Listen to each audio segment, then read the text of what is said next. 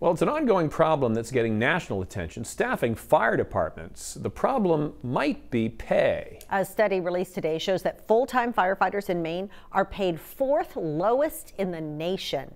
Also a problem, they just do not have enough hands volunteering in our fire departments. Newsletter's Chloe Tebow explains. It's a moment no one can predict, but answering the call to battle a blaze can mean the difference between life and death. Being a firefighter is a hard and dangerous job, and across Maine, the number of people in it is dwindling. Staffing is a problem, across the board, basically. Eric Pelletier is deputy chief of the Bangor Fire Department.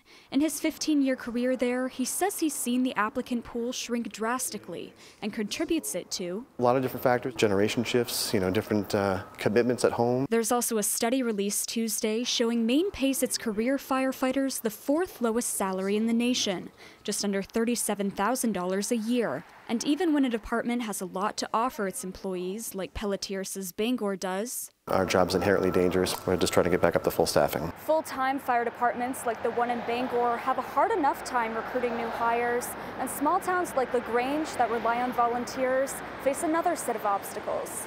There has been a lot of different departments closing, talk about closing. A lot of places are struggling, not only for volunteers, but financially also. And it's a struggle that's gained national attention. We face some real challenges in the state of Maine. Increasingly, they're finding it difficult to get volunteers to participate. To participate in a profession that, though rewarding, can be unforgiving at times, full-time or volunteer. If we get a CPR call and we aren't here, they're probably not going to make it. Which is why the work these volunteers do is so important. We would like to see more support and more understanding on what we do and the things we need also. The things needed to keep Maine's communities safe and protected. In LaGrange, Chloe Tebow, News Center, Maine.